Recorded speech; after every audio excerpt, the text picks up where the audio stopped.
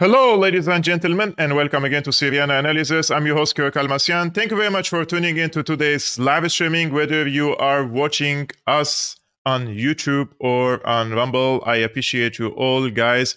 And just a disclaimer, while I said that this is a live streaming, but it was recorded a few hours earlier, because today I wanted really to host Professor Tim Anderson, and he lives in Sydney, and the time difference is too big. I think it's 8 hours or 10 hours between us. Professor Tim Anderson is an academic director of Center for Counter-Hegemonic Studies. He's also an author of multiple books, including The Dirty War on Syria, which is about my country, The Axis of Resistance Towards an Independent Middle East, and the third one is West Asia after Washington dismantling the colonized Middle East. Professor Tim, thank you so much for being with me today on Syriana Analysis and dedicating your valuable time to me. I think it's a very important case to discuss with you. As I was reading the comments about the counter arguments of the Zionists against the Tucker Carlson's interview with the Palestinian pastor from Bethlehem, and I did some research, and I came across your article that you published on Al-Mayadeen in 2021, how Washington led the purge of Christians from its new Middle East. And I thought it's the brilliant idea to discuss with you. So thank you so much for being with me today. Well, thank you for having me, Kevork. It's good to see you again. It's good to see you too. It's really a pleasure to have you. I just want to show the audience like a 3-minute segment of this interview between Tucker Carlson and the Palestinian pastor from Bethlehem, which caused, as we say in the street language, a shitstorm on social media platforms. And Tucker Carlson received so many accusations because of this. Let's take a look to these 3 minutes. If you wake up in the morning and decide that your Christian faith requires you to support a foreign government blowing up churches and killing Christians, I think you've lost the thread. Just to end on this, if you had a message for Christian leaders in the United States, whether in government or in churches or just citizens who care about religion and their fellow Christians, what would it be? It would be to remind them that when the state of Israel was created, it was not created on an empty land. It was created on a land that had millions of indigenous Palestinians there, including Palestinian Christians. And that state they support, that state they celebrated as a fulfillment of prophecy and a sign of God's state to the Jewish people. For it to become a state, hundreds of thousands of Palestinians, including Palestinian Christians, were forced to leave and have never returned. Churches were closed. A friend of mine did the research and counted more than 30 churches that were closed when Israel was created because Palestinians were expelled from the land. Our numbers continue to be in decline. So we're pleading that come and listen, come and talk to us. And my message to Christian leaders right now is there is a very, very brutal war taking place in Gaza, a war that I described using the word genocide, because it's a war that has used even starvation as a mean. And fellow Christians are suffering because of that war. It's time that Christian leaders recognize that wars is not the way, whether in Iraq, in Afghanistan, in Libya. When will we learn that war does not help? When will we take Jesus's words seriously about being peacemakers, about being merciful? There must be other ways. And so it would be an invitation to listen, to learn more, and to avoid very shallow and simplistic perspectives that are not based on scripture itself, but more based on political equations. And I would plea right now, and I will continue to plead that we need to stop this war in Gaza.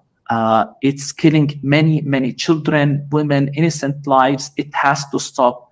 There must be other ways. And as a follower of Christ, we have to pursue the path of peace and justice. And we have to avoid simplistic polarizations, good and evil. Come and listen, come and understand what's happening. And I plead as a Christian pastor from Bethlehem, I plead that you come and listen. Father, thank you for your thoroughly decent and sensible analysis, and I hope it's heard by Christians throughout the West. I appreciate it. So, Professor Tim, isn't it telling that somebody had to play the Christian card to trigger discussion in the United States after 34,000 civilians being killed? The vast majority of them were, of course, Muslims in the Gaza Strip. But somebody had to play the Christian card so that the American society is encouraged to speak about what's happening in Palestine, first by Tucker Carlson now. And secondly, don't you think that this pastor is misled to think that the Western leaders are Christians because he was talking to them as if they are heads of the Christian nations in the Western world? Yes, I think, remember there was a reaction when the Bush administration invaded Iraq and started talking about a crusading mission, and they realized this was perhaps an unfortunate historical reference. You would know very well, Kevork, that under the Obama administration, there was a similar sort of discussion there, because I think Obama had to admit that President Bashar al-Assad in Syria was protecting the Christians from the Islamist groups which were aligned with all of the objectives of the US in Syria. And of course, we know that they were funded and armed. And as Biden admitted in 2014, and 10 years ago now, that all of the US allies, close allies, were funding and arming both the ISIS terrorist group and many other of the terrorist groups. And of course, they were extremely vicious against people they regarded as kufr or unbeliever or some sort of apostate sort of Arab people in Syria. So it's gone on in Iraq, it's gone on in Syria. You can say it's gone on in Lebanon to the extent that the majority of the Christian population there is now pro-resistance. And of course in Palestine, including in Bethlehem, which I visited 6 years ago, there's been terrible repression of Christians and really an expulsion of Christians from the whole region. I know Pope Francis has spoken about this, but he was criticized in turn by a Syrian priest, a very old Syrian priest, who said, why aren't you pointing the finger at the people that are doing this? It's not magic, you know, it's not Muslims, because Muslims and Christians live together in that region, in Mesopotamia and the Levant for many, many centuries. And it's only in recent times that we've had this huge decimation of Christian populations in Iraq, in Syria, in Lebanon to an extent, and certainly in Palestine. And really, there hasn't been a good discussion about it. So I think it's appropriate that it's raised. But as you say, you know, some of us feel a bit reluctant to say, well, why are we only concerned about Christian Palestinian lives? You know, what has it got to do with religion? You know, there are plenty of different minorities in Syria, for example. Why would we be elevating that? Maybe it's just to get the attention of Western regimes that nominally say, you know, I think Donald Trump also claims to be a Christian of some sort. I'm not sure what type, you know, but they all have this nominal Christian sort of flag that they carry, and they're not recognizing the great damage that's been done to Christian communities across the whole region since the US-led wars have devastated the region, basically. And it's really quite systematic, as I tried to point out in my articles on Al-Mayadeen, and which are now in that latest book, West Asia After Washington, that the US hand has been behind all of this, including Gaza, of course, where there's been a very small group of Christians, but nevertheless a very historic group of Christians in Gaza, as well as the rest of the region. Exactly. This is the article, guys. I will also put the link of this article in the description below that you can also read, because it also addresses the rise of ISIS and the responsibility of the United States in the spawn of ISIS. And that is very important because the persecution against the Christians has increased after the spawn of ISIS and other terrorist groups. And we have to always address the root cause of the issue: who funded ISIS, who started ISIS, and what conditions led to the emergence of ISIS after the occupation of Iraq in 2003. The regime change war there, and then there was a vacuum of power. And when the resistance started to fight against the Americans there, the Americans had a quote-unquote brilliant idea of supporting the sectarian death squads in Iraq in order to counter the resistance, so that now they have a rivalry between the resistance and these sectarian death squads inside of Iraq. And this led into the emergence of and the empowerment of ISIS, which also expanded later to Syria because of another regime change war initiated by the United States. So there are traces that we have to speak about. But Professor Tim, you mentioned Bethlehem, and you were in Bethlehem, right? And I'm going to screen an argument that was made today by David Rabo. And he says, David says, in this case, that Bethlehem is not controlled by Israel.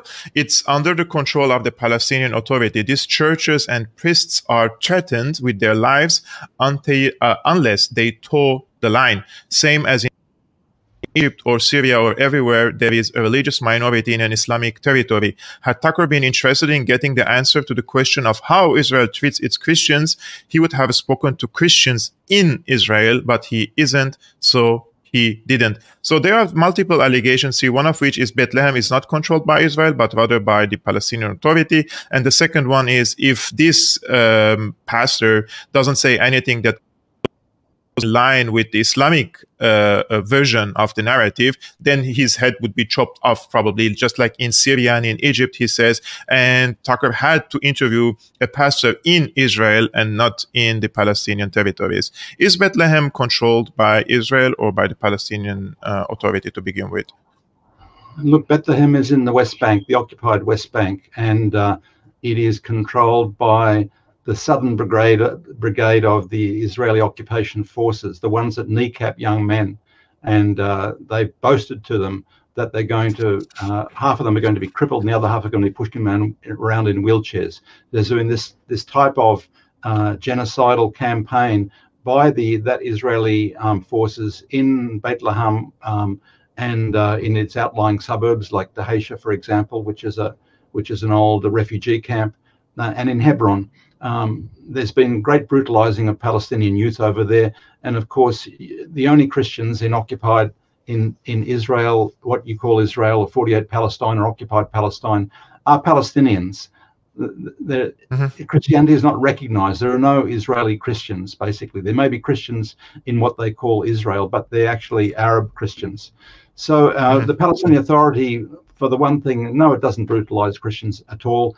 The Palestinian Authority, for all its faults, is not an Islamic regime, nor is the Syrian government, for that matter, an Islamic regime. And it's laughable to say that the Syrians are an Islamic regime that brutalizes Christians. Really, you know, if we go back to even the Lebanese civil war in the 70s and 80s, it was a great concern of Hafez al-Assad back there that there wasn't a conflict between Muslims and Christians in Lebanon, because, of course, there were as many Christians in Syria as in Lebanon, basically, at that time. And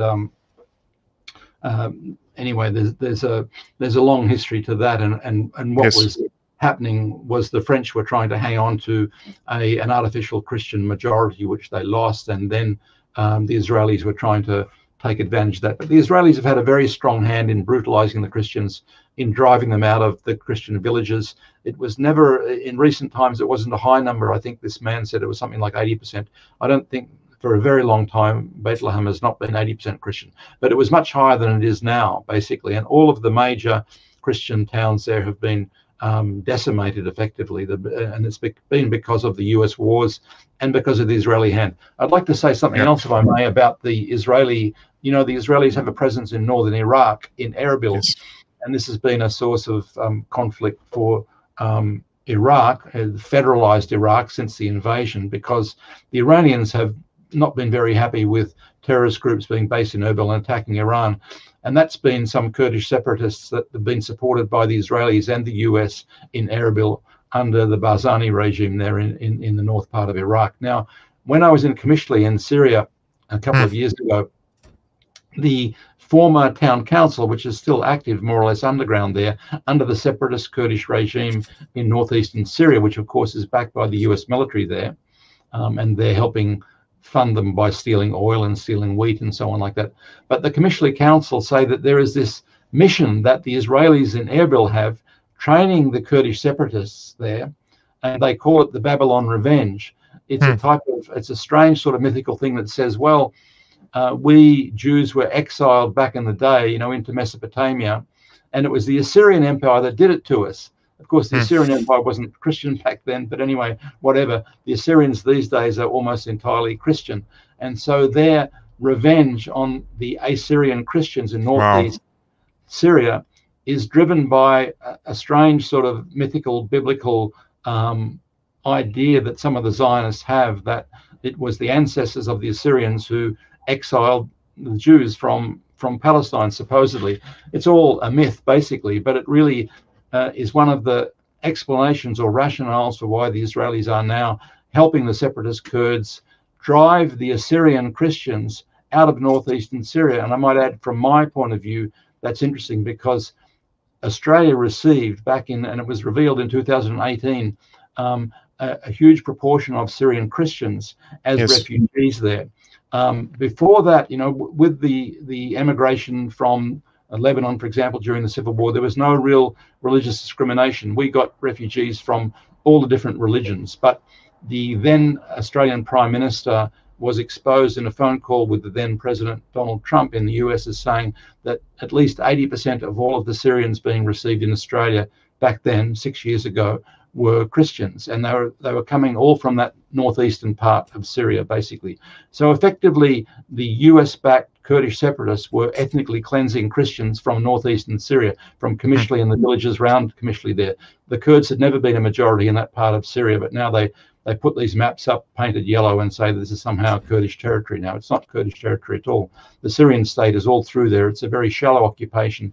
But nevertheless, the Israelis have had a hand. I think that's interesting, not just in Palestine, but also in Iraq and Syria, in this sort of revenge, strange sort of biblical revenge against the Assyrian Christians in that part of the world. And of course, they've fled Iraq in big numbers because of ISIS, which was created, as you said, as a result of the aftermath of the invasion, and the US using the Saudis to create this extreme so-called Sunni force, which was hostile to the Christians and to everyone else, anyone supporting the Syrian state, for example. But the Israelis have had a hand in that too.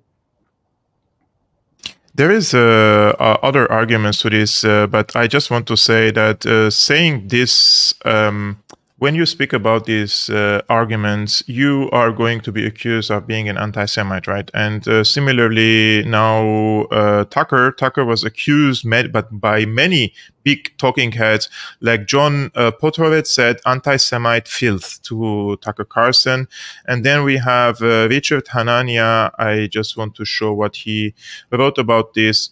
He says that Israel is the only country in the region where a Christian pastor can complain about his government and keep his head. This would be good context to provide, but Tucker is an online influencer now, and anti-Semitism is what sells. Do you share the notion that after October 7 events and the attack of onslaught of Israel against the Palestinians of Gaza, and now after 34,000 Palestinians were murdered, the weaponization of anti-Semitism is no more impactful in the sphere of public discussion about what's going on in Palestine or in the Middle East? Like, it lost its meaning and its power, right? It's no more a weapon against people. I agree. And I think the Zionists did it. They brought it on themselves, basically, because they wanted to push through a variety of mechanisms that anti-Semitism was not really about some sort of historical prejudice or hatred against European Jews. It was against Israel. And now, for example, you look at the Zionist groups in the US, like the Anti-Defamation League, when they do surveys and they try and say, look, anti-Semitism is on the rise, what they're doing, drawing on this idea that being anti-Israel is the same as being anti-Jew, they are looking at all these young people in the US who are horrified at the genocide in Gaza. And of course they're anti-Israel because they're anti-genocide. Any decent person is anti-genocide. And so the people, even Jewish people, going to rallies against the genocide, and, you know, not in our name groups and the other groups that have been Jews against the occupation and so on, these are all anti-Semites carrying out anti-Semitic actions. And so when the Zionist groups add them up, they say, well, there's the big demonstrations against the genocide in Gaza. This is all anti-Semitism. Therefore, anti-Semitism is on the rise. So I think the Zionists themselves have destroyed the meaning here. It is now a meaningless term. It means anti-Israel, basically. And of course, well, if anti-Semitism means anti-Israel, okay, I'm anti-Semitic, fine. Every decent person should be anti-genocide and anti-apartheid, for that matter. And let me point out that in terms of the 6 recent independent reports branding Israel as an apartheid regime. This comes from the sponsors, from Amnesty International based in Britain, from Human Rights Watch based in the US, a number of other reports from groups inside 48 Palestine or Israel itself.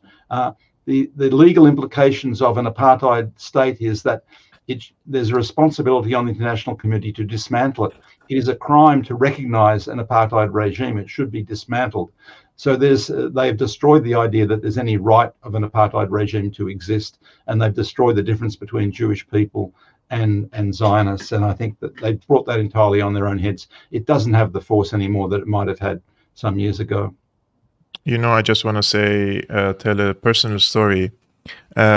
I live in a neighborhood in Berlin, and when I moved to this neighborhood, somebody recommended me to register to a website that I receive newsletters when the people who live in the area, they meet to discuss about some topics. So I said it would be fine, so I can meet the people, in the neighborhood.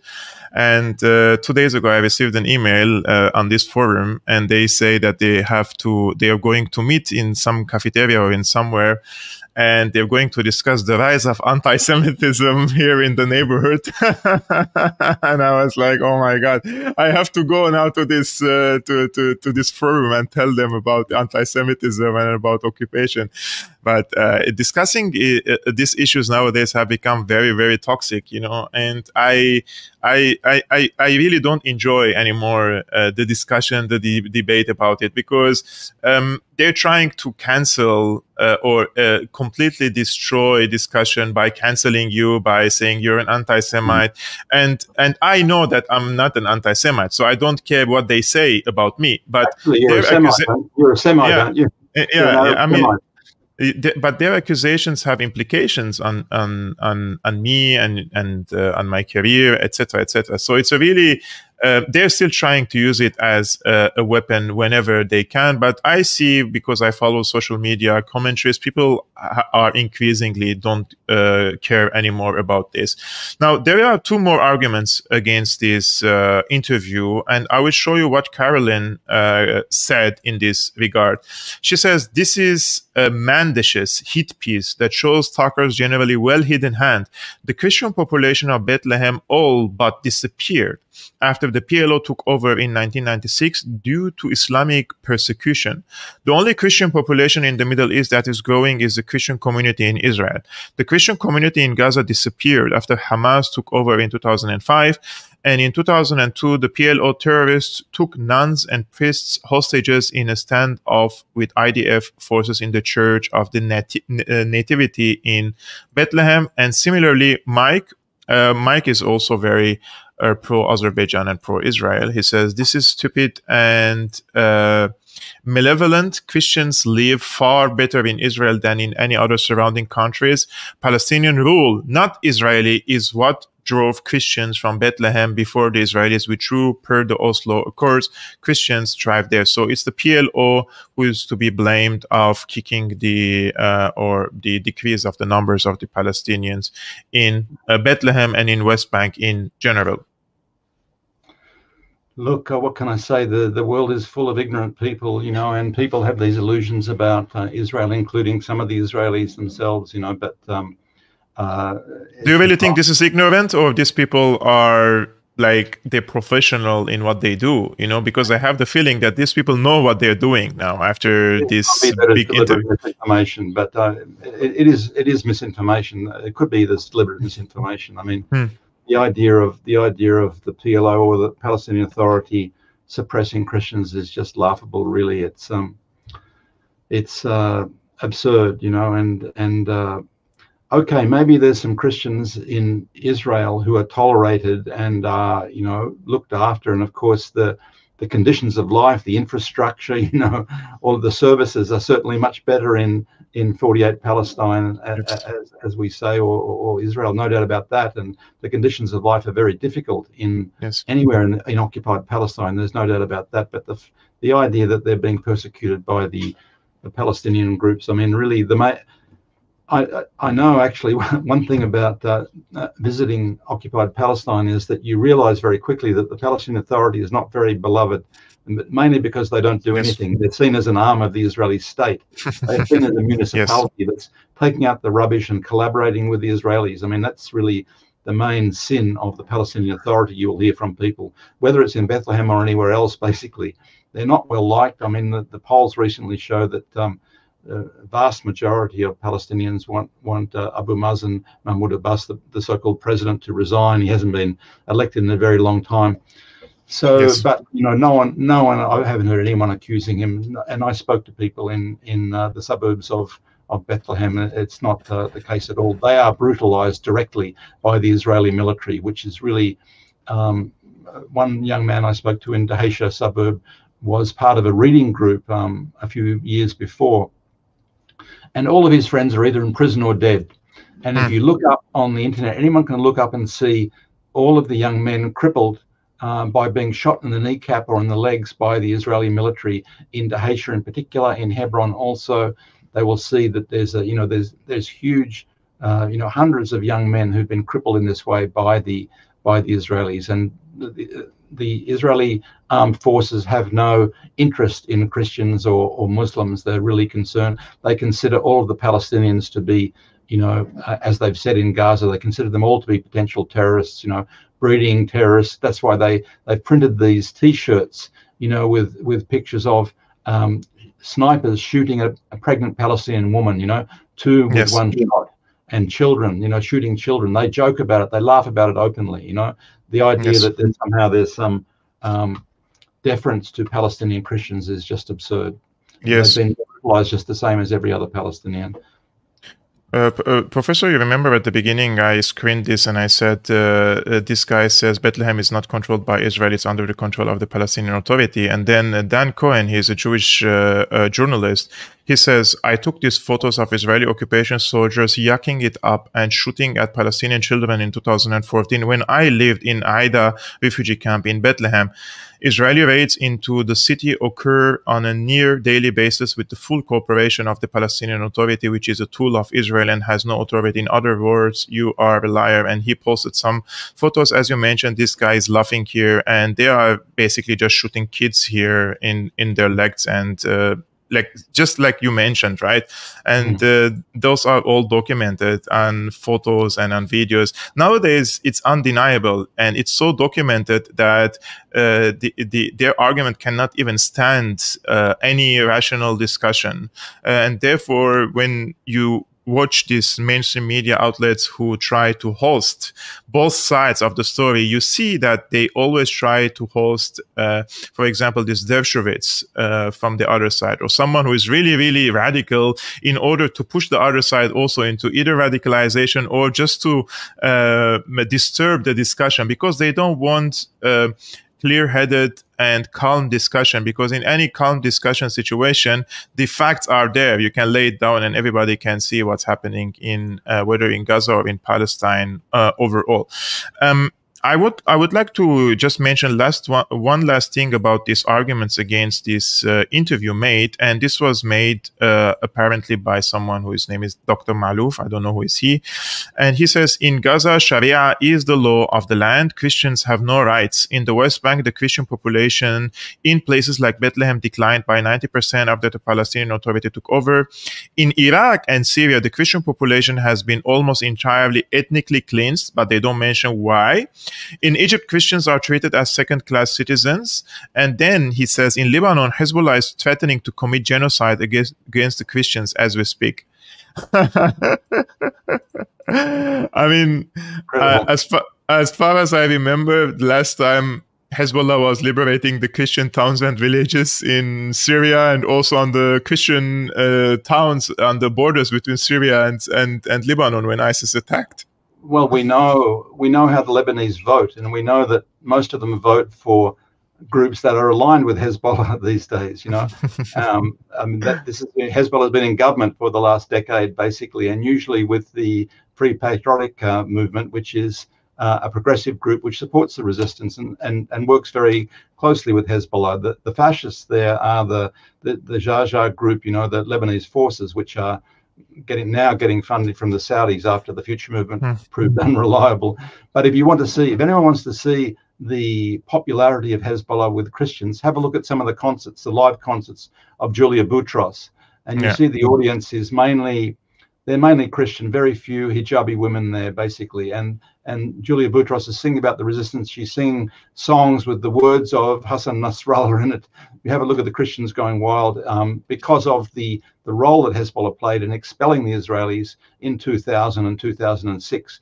And of course, many Christians in the south of Lebanon in particular worked very closely with and still work very closely with the resistance groups in Lebanon, particularly Hezbollah.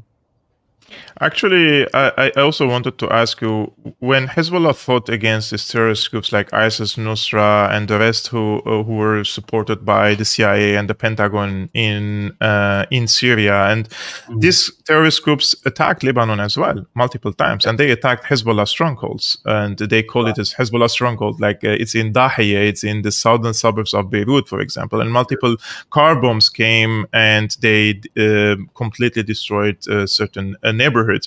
And who was giving also aid to these groups, you may ask, and many people are wondering. And I just want to show them, like, this was all revealed, like, in 2017 when Donald Trump ended the regime change war, and there was so many talk in the administration and also in Israel. Then the reports started to come out, like Israel gives secret aid to Syrian rebels, and they call them rebels. So they used to receive cash money, weapons, and humanitarian aid as well. And there are many of these articles, actually, one of which is from Israeli newspapers. For example, in the Times of Israel, the IDF chief finally acknowledges that Israel supplied weapons to Syrian rebels, and those are not from pro-Hezbollah or, let's say, pro-Syria accounts. Those are from the mainstream media itself. And we have, for example, this article from the Foreign Policy said, inside Israel's secret program to back Syrian rebels. And this was written by Elizabeth Tsurkov, and she was captured a few months ago in Iraq as a Mossad agent there, and she's still being held for that. So Israel, in this case, supported the quote-unquote Syrian rebels. You documented the Syrian war extensively. I've been speaking about it extensively as well. But in your view, who were the Syrian rebels, and have they had any negative impact on the presence of the Christian community in Syria? Oh, absolutely. They, I mean, if you, some people may have heard of the town of Malula in Syria, in western Syria, which is near the border of Lebanon, in the mountains there. And if you go there, particularly the priest in the lower church, there's an Orthodox church and there's a Catholic church up at the top of the hill there. The priest in the lower church will show you a letter from Hassan Nasrallah in 2006, thanking the people of Malula for taking in Lebanese refugees when Israel invaded South Lebanon. And then he will tell you also that when the Jabhat al-Nusra, one of the early incarnation of one of the Al-Qaeda groups there, which has changed its name a couple of times, but when they invaded Malula and kidnapped some nuns there, it was young Muslim men from Lebanon that came to defend Malula. And he'll make a point of pointing that out to you, that it was young Muslim men from Hezbollah who came to help liberate the town, help the Syrian army liberate the town of Malula, because of course the Syrian army and Hezbollah were cooperating all along that mountain, all along the Kalamun mountain there, where there was some traffic of those groups. So Jabhat al-Nusra was the branch of Al-Qaeda which terrorized anyone who supported the government, really. Of course, they hated the minorities. They claimed to be representing Sunni Muslims, but really they just hated anyone who supported the government. Basically, they did horrific things to civilians from all religions, including Sunni Muslims, you know, really, but they particularly hated the minority groups. And Syria for centuries has been a haven for minorities, you know, Armenians, you know, Assyrians, Alawi, Druze, Christians, you know, a couple of million Christians at some stage. So minorities, but nevertheless, some of them were bigger than others, you know. So that was Jabhat al-Nusra. They are now basically led by the same guy, Jolani, now called HTS, and they're the ones in Idlib. By the way, there's a famous Syrian film director called Najdat Anzur, who is yes, I know him, produced a film called Broken Crosses, which is about the destruction of Christian churches in Idlib, which is still about 2/3 occupied by this group, HTS or Jabhat al-Nusra, which is proscribed by the UN Security Council as a terrorist group. And of course, they collaborated with ISIS at different times and had some territorial disputes, but basically ISIS was the same sort of sectarian group backed by the NATO powers, by US and its allies, backed by Erdogan's Turkey, backed by the Saudis, of course, backed by Qatar. I believe Qatar is now still the major funder of HTS in Idlib. So all of those atrocities against minorities were the trademark, if you like, of those sectarian terrorist groups, which were used by the US, as Joe Biden admitted 10 years ago, and as General Martin Dempsey and Senator Lindsey Graham admitted. They were set up and financed and armed precisely to overthrow the Syrian government. They failed in that, and then, of course, the US decided to replace ISIS with this so-called Syrian Democratic Forces, which are Kurdish separatists with their leadership from Turkey, basically, because the whole Kurdish separatist issue in Turkey is quite a distinct thing from that in Syria, Iraq, or Iran, for that matter. But nevertheless, it was a useful tool, the Kurdish card, for the US to use in trying to divide and weaken all of those countries, Iran, Iraq, Syria, and of course,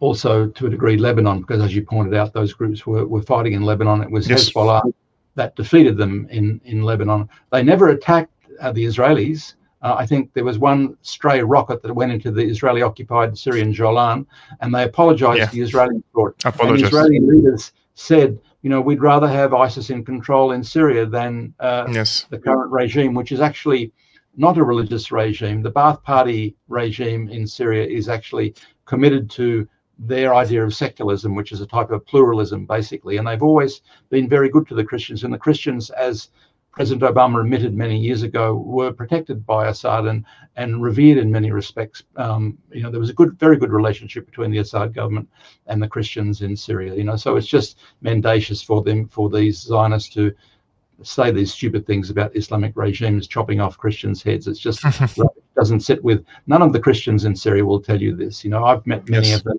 Christian leaders. None of them will say that to you. And in fact, there have been US personalities who've gone to, you know, independent people like Tulsi Gabbard and some other journalists who've gone and interviewed Christian leaders there, and they've said all the same thing. So what's coming out of this here is just rubbish.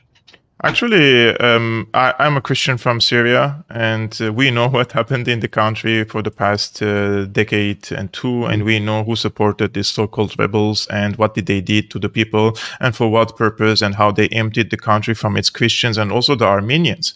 And as we speak now, the Armenian community in Jerusalem, for example, they're calling on Christian communities around the world to pressure Israeli government because the Zionist settlers are taking over the Armenian quarter, and they're going to again cleanse the area now from the Armenians in Jerusalem, which is an occupied Palestinian territory. So for those who are still speaking of the Israel's protection of the Christians, the Armenians are also Christians, and I spoke to the representatives of the Armenian Jerusalem community in Jerusalem, and I hosted them on Syriana Analysis. You can find this interview also in the live streamings, and they are telling a different story about the Israeli position on the Christians. And also it reminds me of the statement of Giorgia Meloni, the current Prime Minister of Italy, before she came to power in 2018. Of course, all of them are honest before they come to power.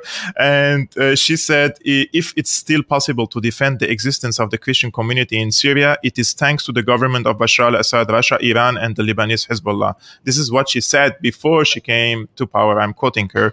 But unfortunately, now these things are taboo, and you cannot really speak about them. You have to thank Israel for protecting the Christians. I think there's probably a widespread perception that Iran somehow, because it is an Islamic state or a combined democratic Islamic state, that somehow those sort of things that the Zionists are saying are true of Iran. But actually, Iran has a thriving Armenian community, particularly in Isfahan, which I visited some years ago. And there's a museum to the Armenian Holocaust under the Ottoman Empire. There's a big cathedral there, a very elaborate cathedral. There's a thriving community with music and all sorts of things in Isfahan. So, and I believe they also enjoy some of the benefits of the reserved seats in the Iranian parliament too. So the Armenian community is spread all through the region, but they got a safe haven in Iran, as they did in Syria, basically. And of course, there are communities in Lebanon also, and I believe in Palestine. I don't know to what extent they are in Palestine, but they were, you know, they sought refuge where they could, and where they thrived really was Iran and Syria. Yes, actually, the Armenian genocide church and the where the Armenians every year on the 24th of April go to commemorate the Armenian genocide in Deir ez-Zor, where most of the ethnic cleansing of the Armenians happened by the back then Ottoman Empire.